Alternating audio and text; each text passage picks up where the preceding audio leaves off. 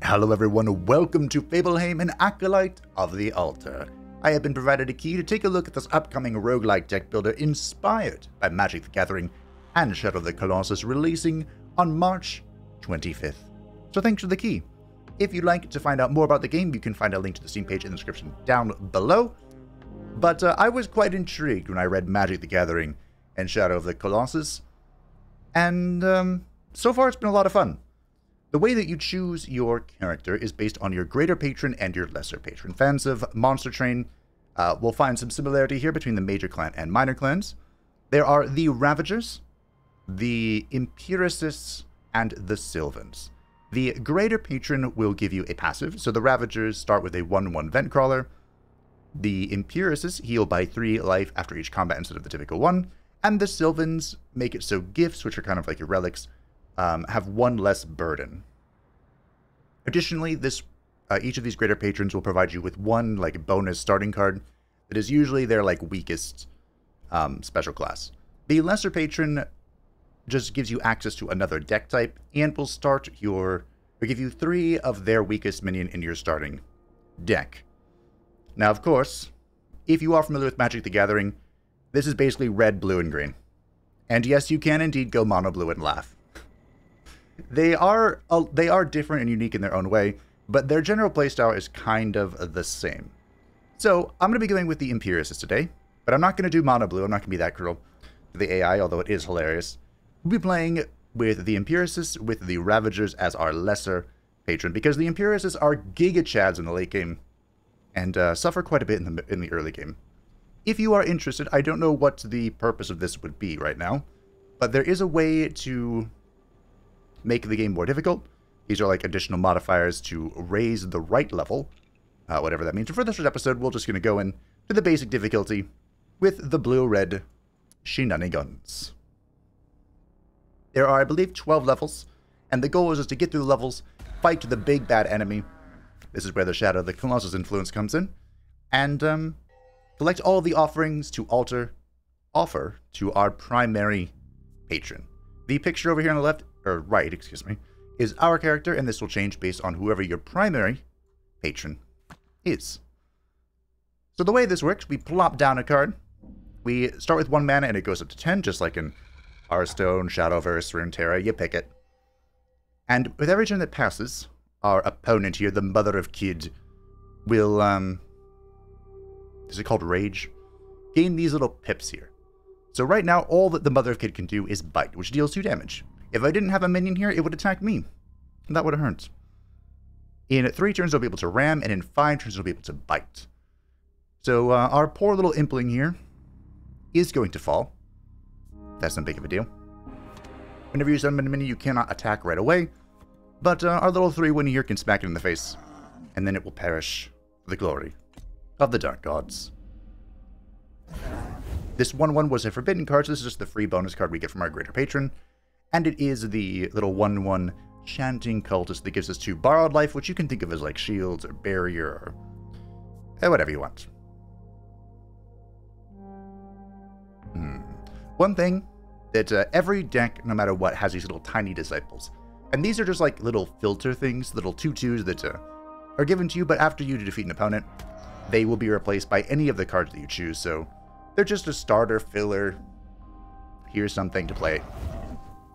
But all decks also get 3 Mana Pool Koi, which I actually think are really powerful.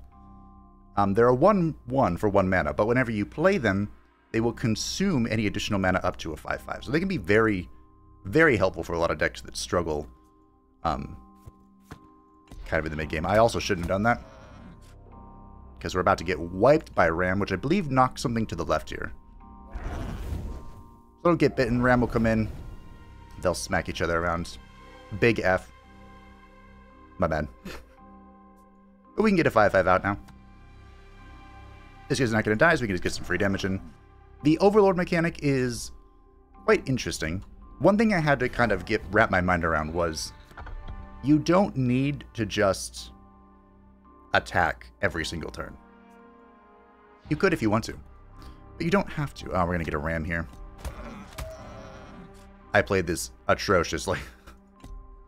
I shouldn't have played this, because the bite's going to kill this. Then the Ram's going to come in and knock these two into each other. Wow. Good start, me. Good start. That's okay. We can summon our little cannon fodders. And we can play our Overlord here. The Overlord mechanic basically is whenever you don't attack with an Overlord card, its special effect will go off. And for this guy, it will give one attack to attackers. So as you can see, it's a pretty good example of you don't actually have to do anything if you don't want to. I'm just a fool who got greedy. I just like playing cards. It feels wrong if I'm not playing a card. You know? I might actually lose. We'll see. Because he's going to bite that, you're going to bite that. Then I'm going to deal 2.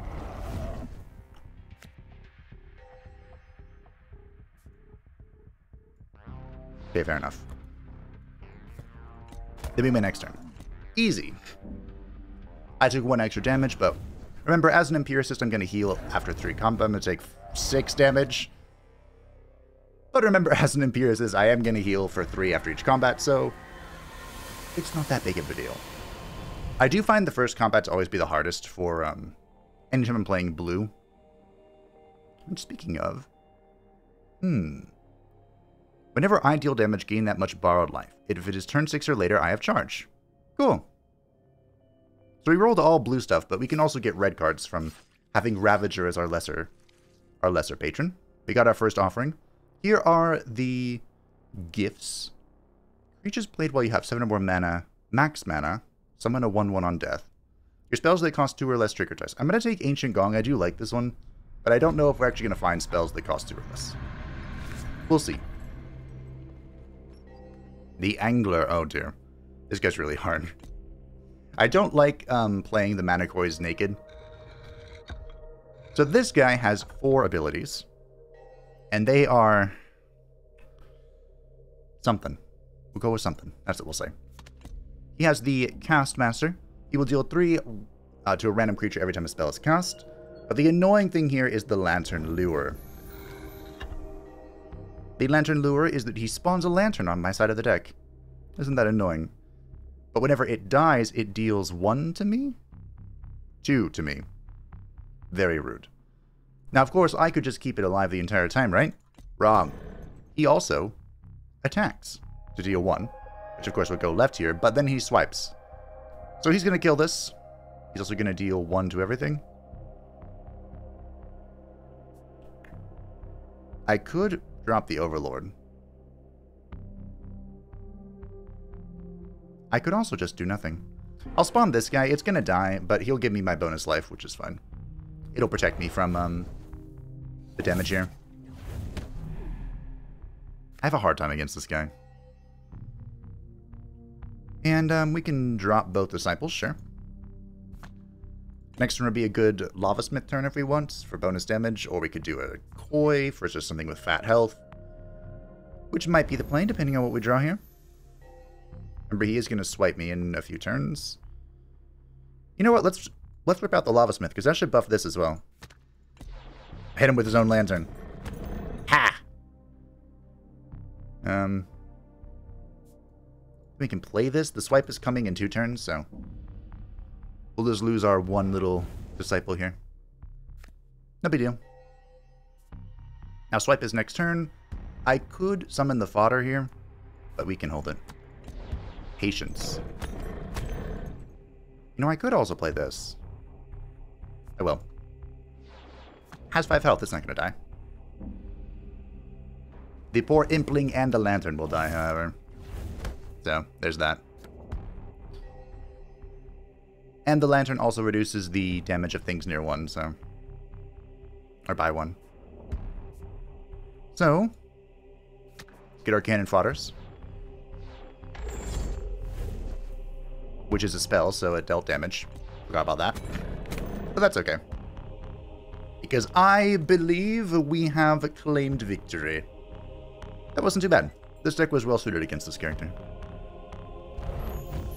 In my, the one run that I've won, I had a really slow deck. I was blue-green and, or excuse me, green-blue. There it is. Choose a card in hand. We're going to take Eye Gouge. So Eye Gouge is what I think is the strongest card in the game. It's a classic blue card. It basically just says, you never get to use this ability again. It's so good. And there's a special green card that can, like, duplicate a spell. Well, it duplicates a card. And if it's a spell, it duplicates it twice. So you can basically make bosses do nothing to you. It's hilarious. You can hear boisterous laughter, the smell of rich spices from a roaring campfire. Let's go to this event.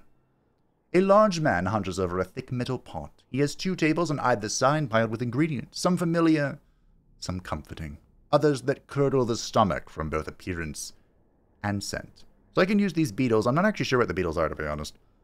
Maybe they're just a currency that goes on the way, but that'll give us a quick snack or a filling feast.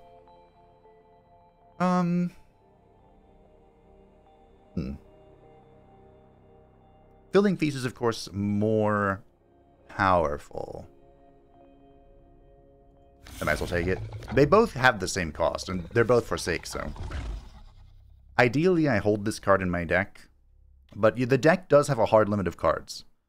So, we can't go crazy here. Oh, I never fought this guy before. The Messenger's Scribe. Counterattack, deal 1. Unlike other counterattacks, Future Strike happens before the creature deals damage. Oh.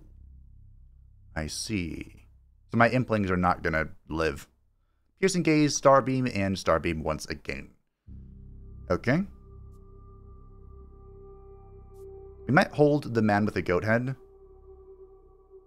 I'm just going to play the Chanting Cultist here. Basically for the borrowed life. The 1/1 token doesn't mean anything. Okay, what do you do? Deal 1 direct damage to your opponent. That's going to suck. And Starbeam. Deal 12. Oh. Oh. Oh. Well. What are we going to Eye Gouge?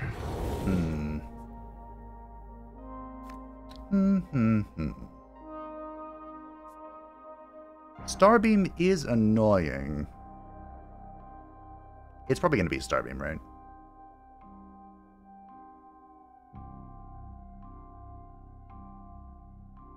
See, if I play the man with a goat head, he's just going to die next turn. So what we'll do is we'll play with the man with the goat head, but I'm only going to attack this turn with the Tiny Disciple, but the Starbeam kill this. It always goes left to right. Unless, there's a frontline card. Oh, there's 2 Starbeams. Never mind. Man with the goat head's gonna die. So we'll just make the most of it with our little Overlord.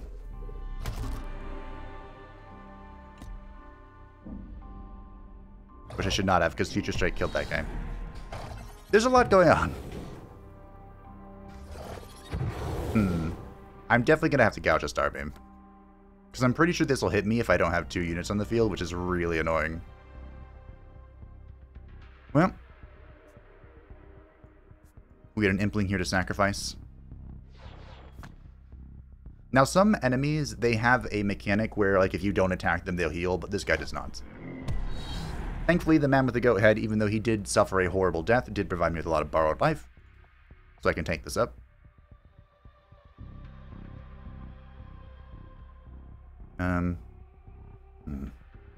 We can gouge next turn. So, I mean, the Impling does literally nothing because he's just going to die to Future Strike. Unless I purge this, which I could do, I suppose. It depends. One of the things that's very different in this game that I had to adjust to is you have a set number of cards, right?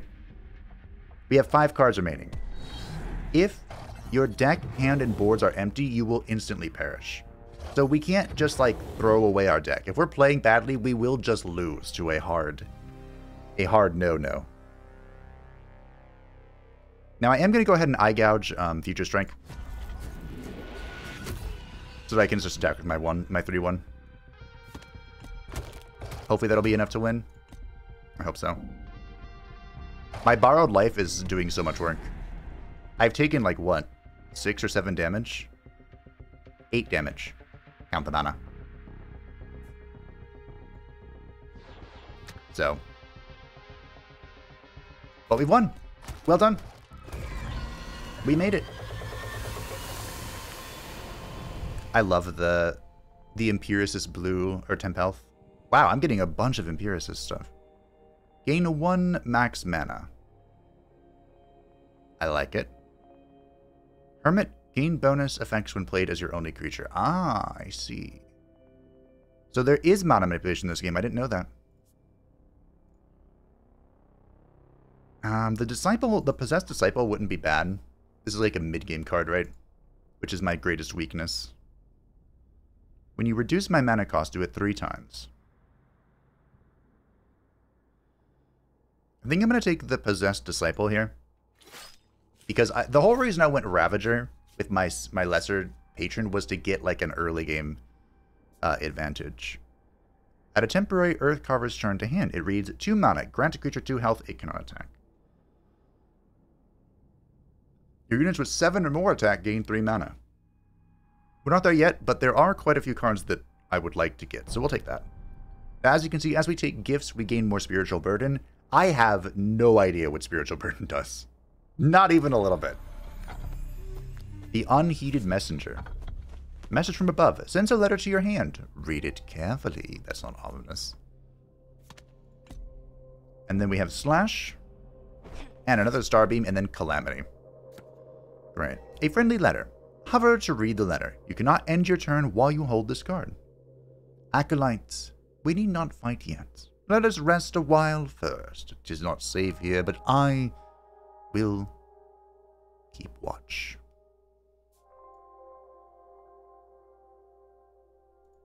Okay. Cool.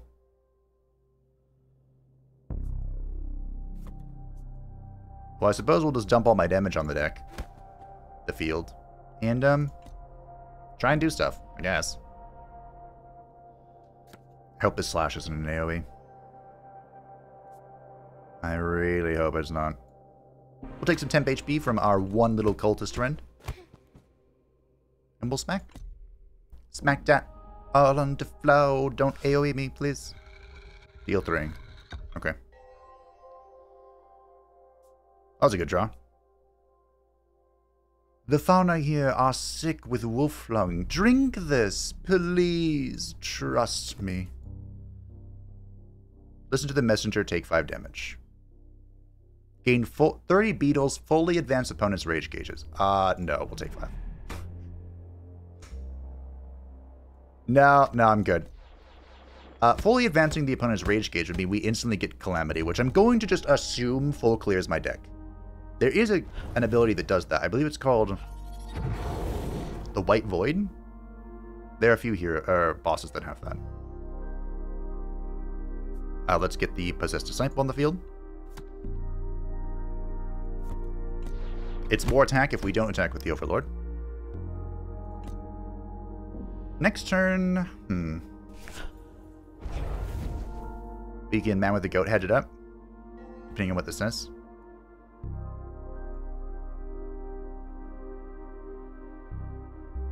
So we're 3 turns away from Calamity. I'd really rather not take 5 again, but I can, because we have Filling Feast if we want to use it. And now, I should have played this first. That's okay. We have Man with the Go Ahead. Because it's turn 6 or later, it will have charge, so it can instantly attack. You'll love to see it. And, I think we've done it. I'm going to lose my Overlord, unfortunately, but I'm going to hold the Filling Feast. I don't actually know if the Filling Feast takes a slot in my deck. I hope it doesn't. Just going to hit it with everything. Screw you, Unheeded Messenger.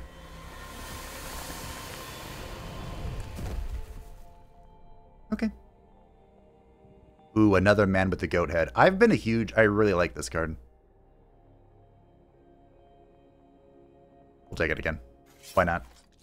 I'm surprised I'm not seeing any Ravager cards.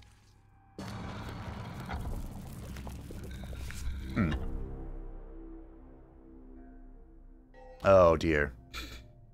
The Hydrazoan Hive Mind. This is an interesting opponent. So this guy will summon random jellyfish whenever in his empty ability slots. So he spawned the Hungry Jelly. Deal 1. If this kills a creature, I gain 3 life. Great. Fantastic.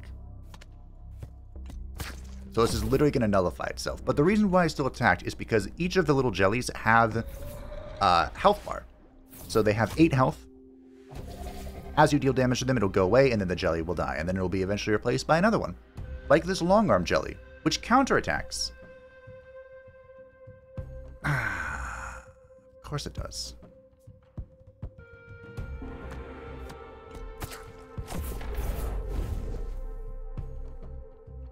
But thankfully, it's all worked out. Deal 2 if this kills a creature, deal 2 as another counterattack. Okay. We have the Angry Jelly, which just deals 2. My deck is not very good against this guy, it would appear.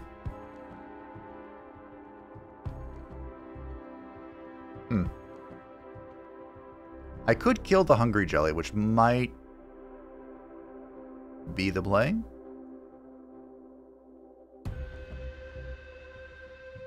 Kind of a pain, to be honest, but we can do it. That kills the Hungry Jelly, so now only the Long Arm Jelly. Well, now the Long Arm Jelly is the main one. The Piercing Jelly, oh dear. Well, at least I have temp HP for that. We get the Koi out. And I'm going to deal 1. Just to, you know, get that started. Maybe I shouldn't have, because now the Angry Jelly is going to attack this. It is turn 6, so our little man with the goat heads all have charge. Don't really have a good late game plan, do I? No, I don't.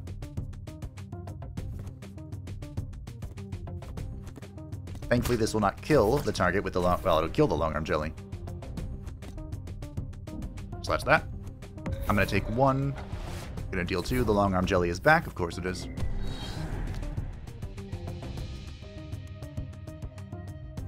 Now, if I attack with everything here, the counterattack... Well, maybe it won't, actually. We can summon cannon fodder. Then we call this guy in. Now we just deal damage. Let's go. Proper red deck stuff. Straight to the face. Okay, that is going to go off.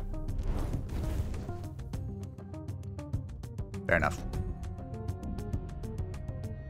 I wonder if I eye gouge. It should break the entire, like, the whole slot, right? I think so. Speaking of eye gouge, here it is.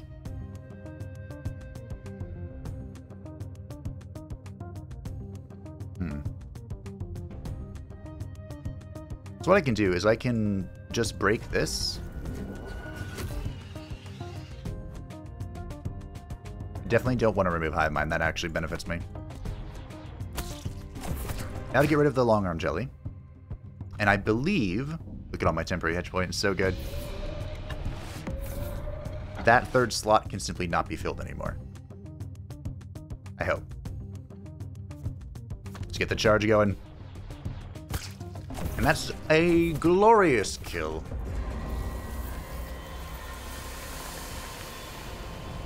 If you were going to tell me that I was going to play an Empiricist deck like a Ravager deck, I don't know if I would have believed you. If you've played no creature cards this battle, destroy an enemy ability. Huh.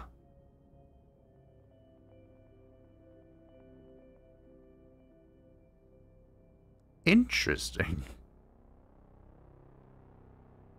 If awakened, create a base copy of me. Oh, interesting.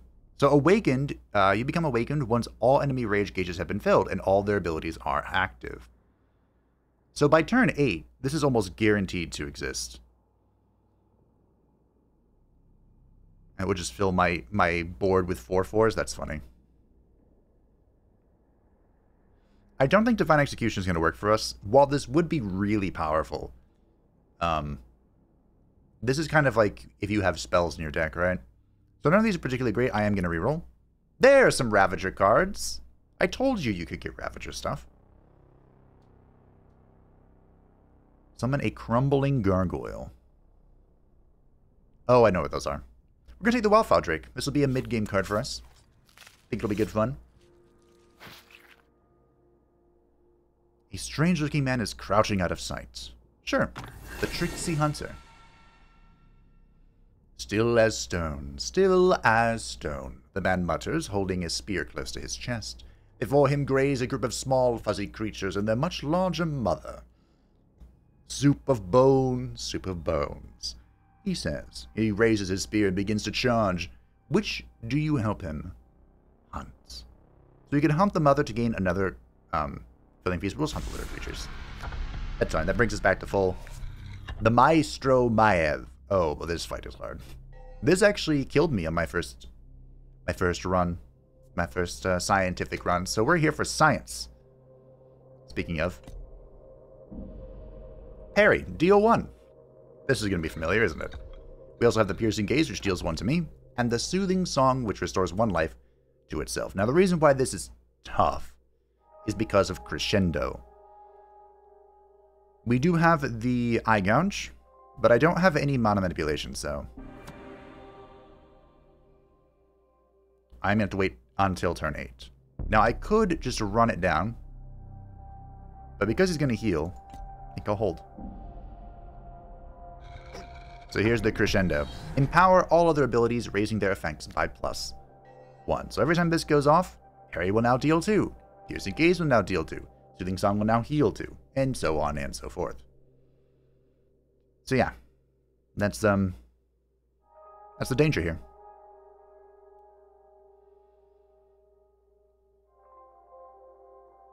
I don't want to play anything. I mean, I can play this. Sure. I'm going to take 1. That's from Piercing Gaze, of course. So what I could do...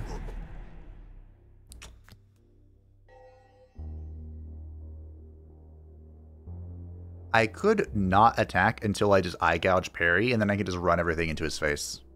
Because the cannon fodders will... well, they won't instantly die. These things will die. Is that okay? That's acceptable. I can't not do anything. Well, I suppose I could.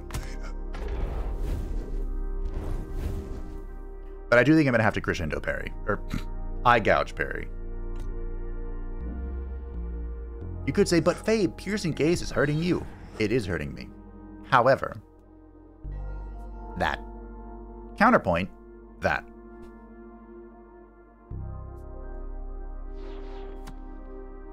I legit think that's what I'm going to do. So we're just going to fill our board with stuff. Take it easy. And then, in 2 turns, we break the parry, we run his face. Unfortunately, he is healing, but... pain and suffering. And remember, I do heal for 3 after every combat as well. So let's plop down a man with a goat head.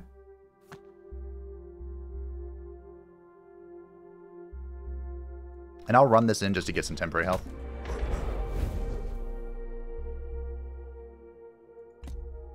And then I can play this on the next turn.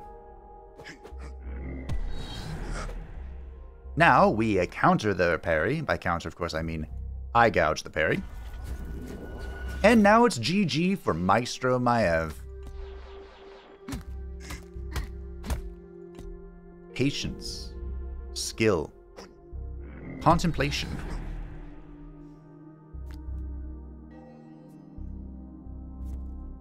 GG. Do I want to use Filling Gaze? I don't think I need to. Or Filling Feast? I don't think I need to. Boom. I didn't even need the man with the goat head. Whenever you gain borrowed life, gain 2 more. I believe that's why only while he's on the field, right? Ooh, Valdrada, the Grand Lich. Yep. Oh, the Filling Feast is filling up my deck. Unfortunate. We can get rid of an Impling. So this is the max deck size. I don't know if it's possible to make the deck larger. But this is as big as it gets. So Unlike in a lot of roguelike deck builders, let's get rid of Impling, where you can like control the size of your deck. It could be as big as you want, as small as you want. This game, you want every card. Ooh, increased starting hand size. That's 3 Spiritual Burden. Each time a creature strikes for exactly 1 damage, gain 1 borrowed life. I have 1 card that does 1. We'll take this. My Spiritual Burden is yellow. What does that mean? I have no idea. Does it make the game harder? Maybe. The Crumbling Mountain. Oh, hey, look. Obliterate. That sounds bad. I have fought this guy before. So he has the Rage of the Earth. When falling below 40 life and again at 20 life, destroy an ability to advance the other rage gauges by 2. Destroy an ability. Pincer Punches open up, deals 1 to the leftmost and rightmost enemy, and it can hit the same target. Fair enough. I think I'll play this guy just for the life. Again, he's going to die. It's okay. It doesn't matter. They are but fodder for the Dark Gods.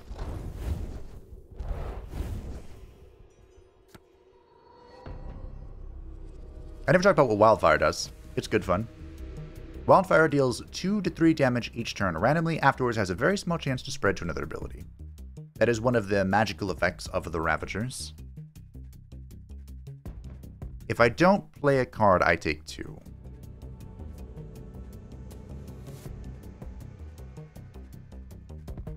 I am debating playing the Lava Maw. But you know what we'll do? We'll play 3-3. That's fine. Next one I can smack it for 3 before it kills him. There's Veldrada, the Grand Lich. This kills all creature and then it revives them. Then summon Possessed Disciples until your board is full. Good stuff. No matter what I do, the fish is dead. It's a sad thought. But we'll bring this guy into the field, which will, at the very least, protect my health. At the very least. Shall we get a drink going? Sweeping Strike is about to open up. It has Wildfired Pincer Punches. Now, I'm not sure what happens if you have Wildfire on all abilities. Like, can you keep adding it? I don't know. I do know there's a combo where you can add Wildfire and then ignite it. I also know we have Eye Gouge in my hand. And that's pretty spicy. You know what else is spicy? Temp HP. Okay, Rage of the Earth. Destroyed that to open Obliterate.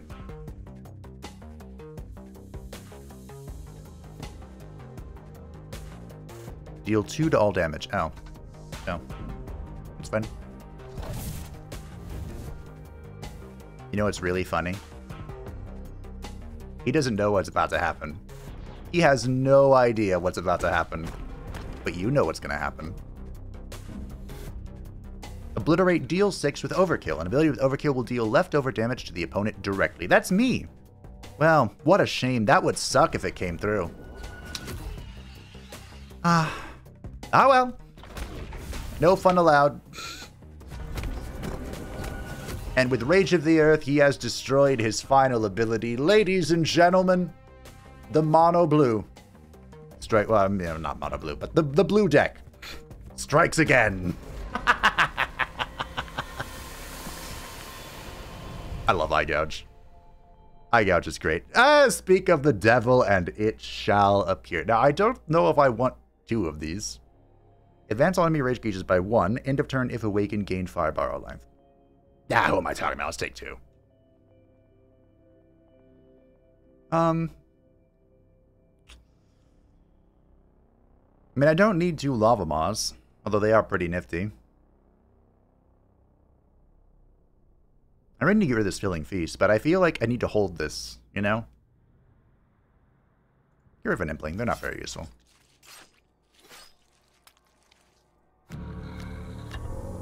The Shambling City. This is an interesting fight. Oh, that's a dead turn 1. So the Shambling City has residents. The Shambling City still has a few frail souls caring for its ruins. And as you can see, it has a little bit of a health bar. So we punch him, it lowers the number, and he will deal damage times the number of remaining residents. So we're about to take 5 to the face, which doesn't feel good. So we must plop down a sacrifice. Good.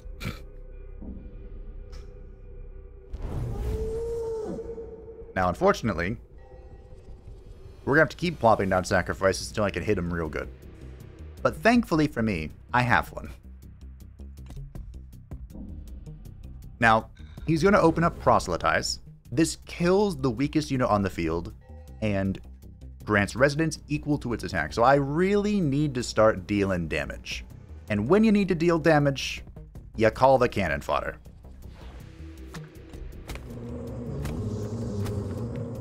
So now there are no more residents remaining. He's going to proselytize one of these units, I'm not sure which. Maybe, yeah, cannon fodder. And gain 2 more residents. So then he'll start dealing 2 damage. And by start, I mean he'll do it this turn. Fair enough. You do you. Plop down that. What are we going to eye gauge here? Oh, I should eye gouge that. That is not a good card. This is the White Void. I mentioned this earlier. This will destroy all units on the field. And it looks to me like he's going to get it right before I can do anything about it. Titanic Strike is coming in. This is deal 5 overkill. He's going to deal 5 to this unit, and then it's going to hit me for 4, which feels bad, but there's nothing I can do about that. Because White Void's about to open up, I don't want to play both of these. But I'll play one. Why not? Okay. Fair enough. I'm gonna have to edit the music a little bit. It's getting a little loud. There's not a whole lot of sound settings right now. That actually worked out really well. I mean, I calculated that, duh. So White Void is coming in. I think I play nothing. Because White Void's about to go off and blow up the deck. Wildfire did some damage there. Which did kill the resident. Oh, screen's bright.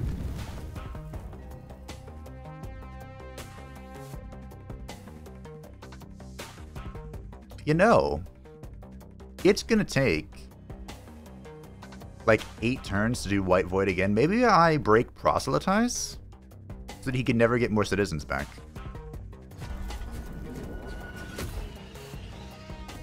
Maybe I do that. That might have been the smartest thing I've done all day.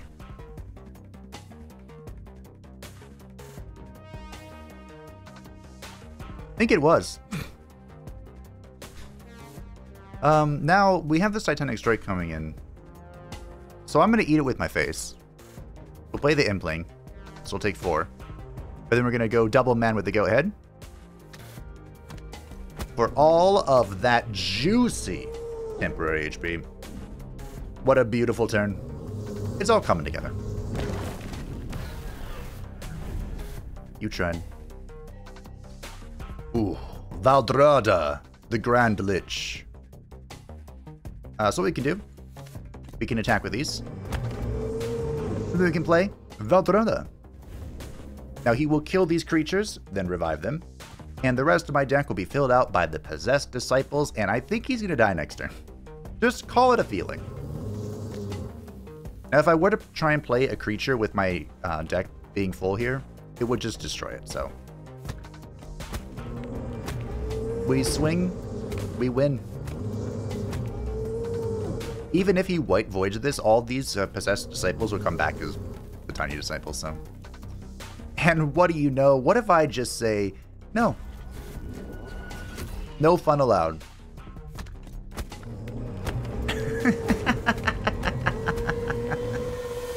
But see, my deck ran out during that. That was the final card in my deck. Play. Give me 5/5, -5/-5 this round. So this is a Ravager card that's quite interesting.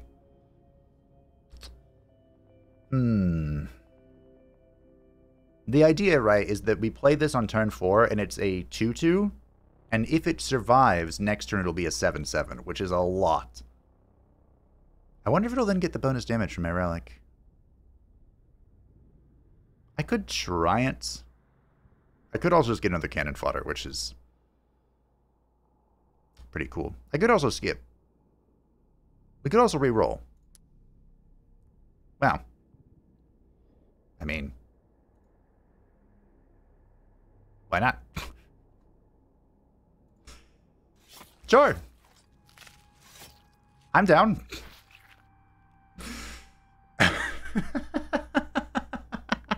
Let's try the dice game. A group of nomadic acolytes are playing dice. As bets are made, a small pile of golden beetles builds up in the center. A gambler can take the pot, but to do so is to exit the game. Few do, as most value the game more than their own wealth. Go for broke. Hey, look at that, we won. The Forgotten Warrior. Okay. Was the card destroyed? I don't know what that symbol was. Might have been. I hope not. If I took no damage last turn, restore 5 health.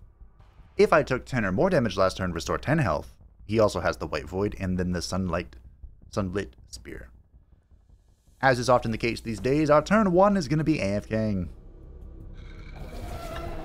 Deal 5 damage. Overkill damage hits both the next creature and you directly. That's annoying. Well. As you can see, it can be dangerous to play greedy decks the way we're doing. But it is hilarious, so there's some pros, some cons. I wonder if Spiritual Burden reduces my...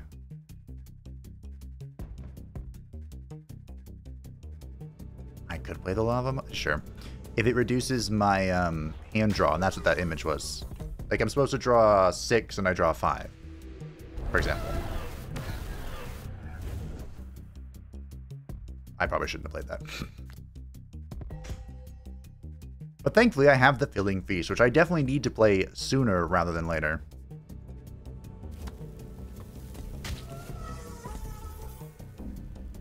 Because it's taken a spot in my deck. Okay, so the Sunlit Spear's coming in. It's going to deal 3 to me and to that guy. We can... let's heal 10 if he takes 10. So we'll just hit with these two. So annoying. That's fine.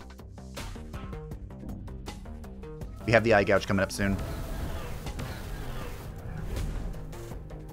We also have White Void coming in.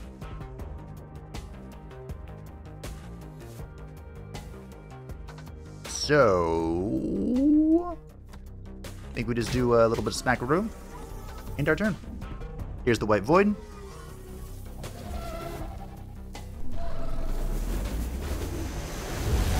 And I'm going to go ahead and Eye Gouge the Sunlit Spear, I think.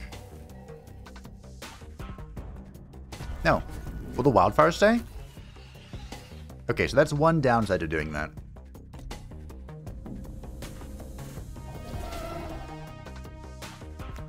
So what we're going to do is, this turn, we're going to play this guy. He's just going to fill my deck with Possessed Disciples. Then we're going to end our turn. Then I'm going to Eye Gouge Firmament Bulwark, and then we win. Yeah. Ah, GG. It's beautiful. Eye Gouge is my favorite card in the whole game. Speaking of, just for safe measures. Ah, good, Anakin, good. Let the mono blue flow through you.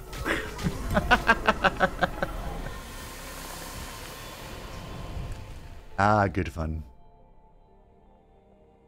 Gain 6 borrowed life, discard a card.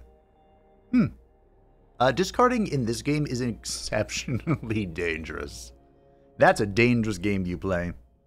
Draw your highest cast creature, then reduce the new highest in your hand by 1. I don't like any of these. Choose a card in hand. Team, I don't like any of this.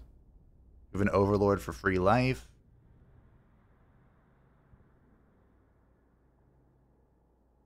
I mean, I could do the Profane Jester. The faster I get to 8 mana, the better.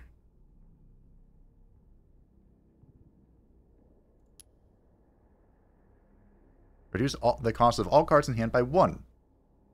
Advance the enemy rage gauges by 1. That could be really dangerous. Hello. Deal 10 and inflict all enemy abilities with Wildfire. This actually has anti-synergy with Eye Gouge. Deal 2 damage to all allied creatures. Any that would die this way are instead restored to full health and grant 2 attack.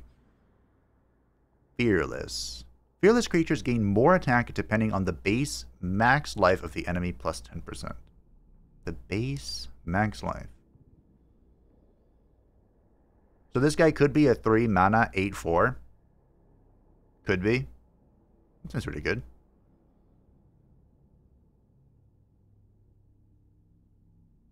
I kind of want to try a Wave of Lava. I've never seen it before. Let's try it. And we'll remove one of the lava moths. I feel like the koi are just so good. Oh, hey. We're at the altar. Cool. We made it to the ends. Oh. This isn't who I fought at the altar in my one successful run. Haru is the god of the Sylvans. I didn't realize you were fighting the other gods. The cycle. Counterattack. If your opponent controls only one creature, kill it. Oh. Unify. Coalesce all creature stats into the one with the highest attack. Okay. Ice Mirror. Deal damage directly to your opponent equal to their largest creature's attack. 12.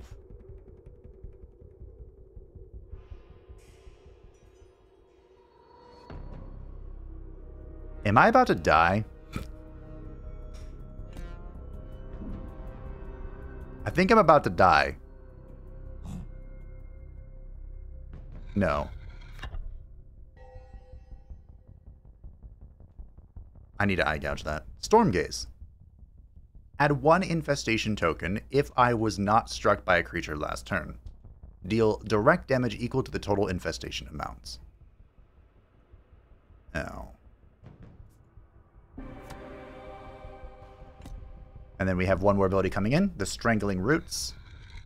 When your opponent plays a spell, negate the activation of that card and destroy this ability. Okay.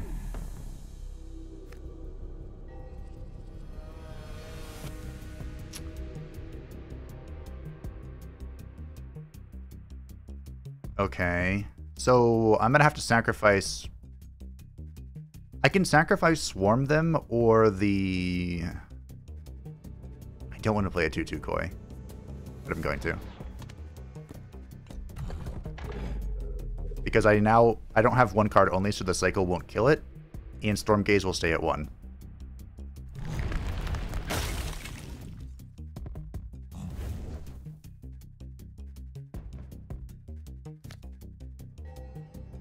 Oh, interesting.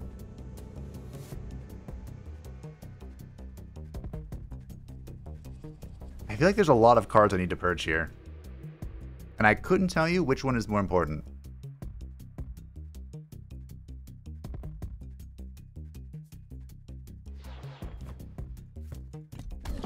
Okay. I need to keep attacking with this. I need to Ice Gouge before the Ice Mirror does, Oh, the Coalesce here is gonna... Oh. Yeah, I'm glad I saved the Filling Feast. If I play the Filling Feast now, it'll be devoured by the Strangling Roots. So I think I'm going to take this turn to play the Swarm them, which will break that.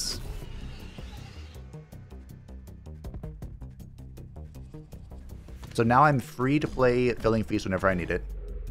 That will prevent Storm Gaze from going up. I'm about to take 5.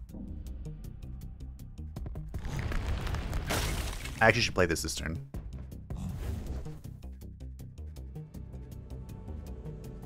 Okay. Now I play Filling Feast. That brings us up to full health. PPMM with a goat head. To get temporary HP. And to keep the cycle going.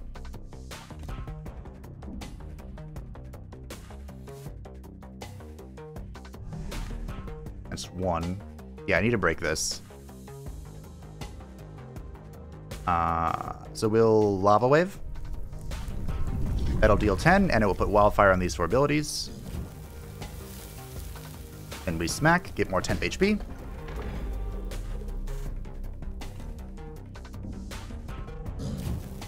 And I think we win. I took 11 there, but I don't care. Yep, we won. Ladies and gentlemen, GG. G. I don't even need an eye gouger. I have 3 eye gouges and it doesn't even matter. Farewell. You overgrown tree hugger. Actually, that's probably just a tree. Not a tree hugger. The Acolyte's journey completed. Nest dissected the offerings of flesh. Nest or canest? At last, their siblings culled from every field and forest. No one was left to call divine reason into question. That ending changes based on which of the patrons were your primary patron. And as you can see, we, of course, were the best primary patron. The blue deck. The empiricists. But that, my friends, was Acolyte of the Altar. I hope you enjoyed this early look at it. The game is releasing on March 25th. There may still be a demo up for the game in the Steam page, which of course you can find a link to in the description down below if you are interested. If you'd like to see more, feel free to let me know. I'll probably take a run through the other 2 major patrons as well, the blue deck, or the green deck, and the Sylvans and the Ravagers. But feel free to let me know. I quite enjoyed this game. I think it's really chill. It's one of the easier roguelike deck builders out there because there's not a whole lot of like major deck management. You just fill your deck with good stuff. You try and counter out the beast actions, and if you're playing, of course, with the blue deck, you just eye gouge and win. Seems fair enough. But thanks for watching. I hope you enjoyed. Thank you to the patrons and the channel members who support the channel. I greatly appreciate you. If you'd like to stay up to the channel, feel free to join the description down below. The Discord in the description down below. And I will see you next time. Bye.